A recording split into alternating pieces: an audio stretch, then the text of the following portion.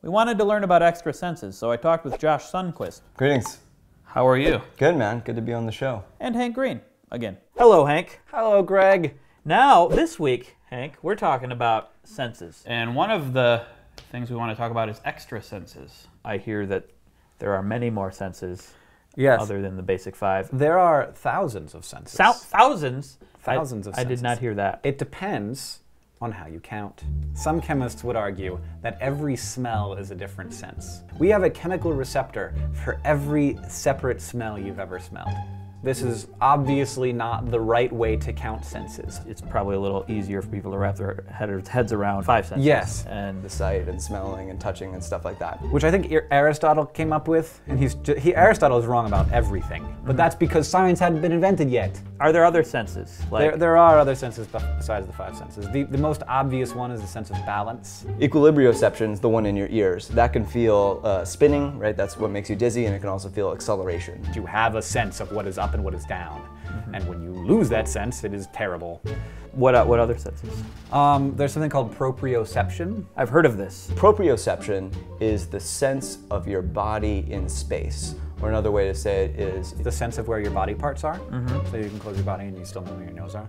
proprioception is hardwired into your brain in a sense that if you lose a body part, For example, people who don't have their arm anymore.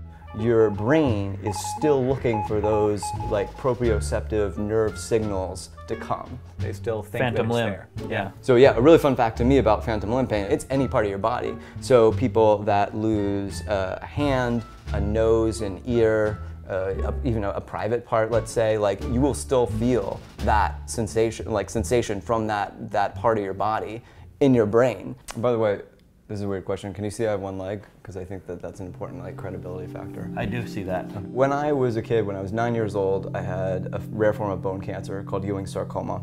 And I had some chemotherapy, it didn't really work, and so my leg was going to be amputated.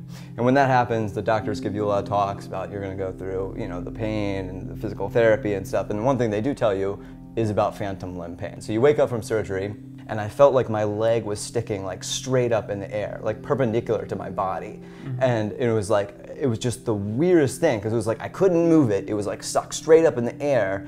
And then the really frustrating thing about phantom limb pain, of course, is that you feel all this pain in the body part that doesn't exist. Phantom limb pain. Yeah, I'm in this brain with you. For me, it felt like thousands of needles being stuck into the foot on the leg, but and you keep you close your eyes and you open it and there's no leg there. Even to this day, I find it a very bizarre and almost creepy phenomenon that happens. One theory about why people experience phantom limb pain is this. Let's imagine a building that has a security camera room, where the security guard sits, right? And he has all these panels, and each panel is connected to one camera in the building.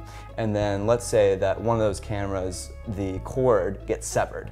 Then what do we expect on the screen? Some kind of static signal, right? Because the camera's still there, it's still expecting a signal to come through, but there's no signal coming. And so a lot of people think that's what causes phantom limb pain, is your brain is hardwired to expect a signal, in my case, from the leg gets cut off, the brain's still looking for a signal, but there's no signal there. In other words, it gets static because there's nothing there. One of the really weird things about phantom limb pain is how on the one hand it can be debilitatingly painful, but there's not a lot that doctors can do for it, although much research has gone into it. And it turns out that typically the most effective treatments turn out to be incredibly rudimentary. For example, for me, the thing that really changed the game for me is, after I lost my leg, I'm this 9-year-old kid, just sitting in bed, just writhing in pain, just couldn't sleep at all. And what made the difference for me was my mom rubbing my real foot, my right foot that was still there, because, and I'm not a neurologist, so I don't understand all the neurology here, but because your brain, it doesn't necessarily always differentiate between which side of your body you're receiving a signal from. It kind of can override the absence of a nerve signal from your left leg.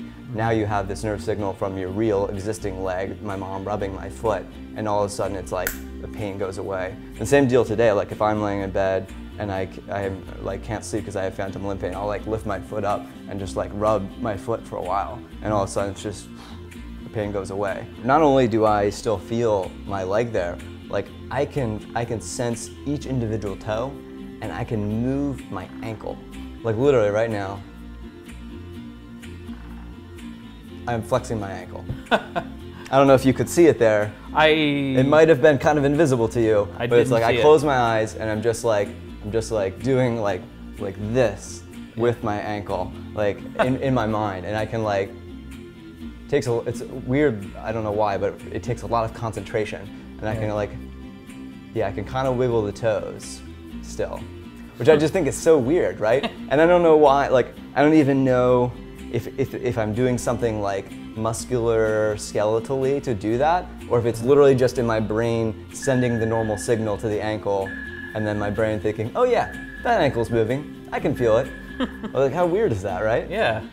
Thanks, Josh and Hank. Up next, we asked you to talk about your sixth sense, and many of you did, and none of you can see dead people apparently, unless I'm dead. Am I dead?